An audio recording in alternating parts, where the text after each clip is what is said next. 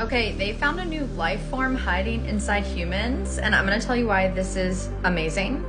And has to do with ancient evolutionary secrets. So number one, I'm just gonna say obelisks in ancient Egyptian times symbolized immortality.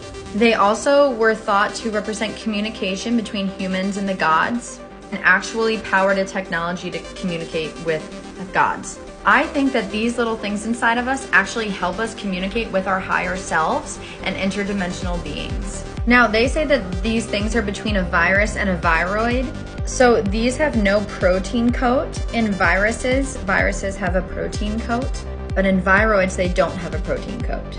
But like viruses, their genomes contain genes that are predicted to code for proteins. So it's basically like the bridge between proteins, which have to do with communication and life, and inorganic life, which don't have proteins. So basically, if there's like a field of spirits or beings who are not alive or inorganic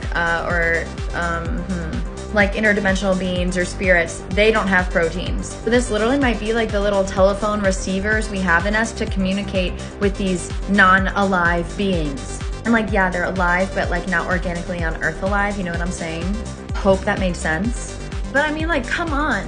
An obelisk in Egypt times literally stood for immortality and communication with the gods. And they find an obelisk inside of us that I also think helps us communicate with the gods. Like, what the heck? Dots line up perfectly. I could not have made this up. Like, are you absolutely kidding me?